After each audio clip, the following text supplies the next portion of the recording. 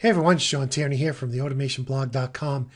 I recently had a reader ask me how to change his controller type inside of RSLogix Micro or RSLogix 500 for a MicroLogix. It's a little different for the MicroLogix. So let's go ahead and take a look at that here.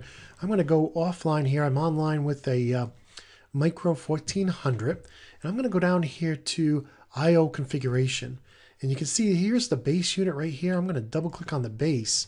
And this is where you can specify an exact base. Now you can see mine was set for any base and it was working, right? But if you wanted to specify a specific base, that's how you could do that here.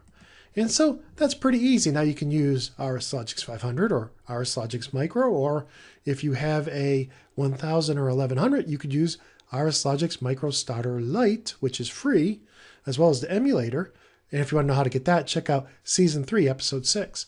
But with that said, that's how easy it is to change the MicroLogix style or base that you're using with your project. Now, if you'd like to help me make more free videos like this one, then check out my Patreon over at patreon.com/automation. And if you'd like to learn how to program the MicroLogix family of programmable controllers, check out my PLC course over at theautomationschool.com. It's PLC Basics 2nd edition, and I cover the MicroLogix 1000, 1100, soup to nuts. I cover all kinds of different programming topics. You can see everything over at theautomationschool.com. And if you'd like to save a little money on that course, use this code. This is my automation blog code to save you 20%. TAB20.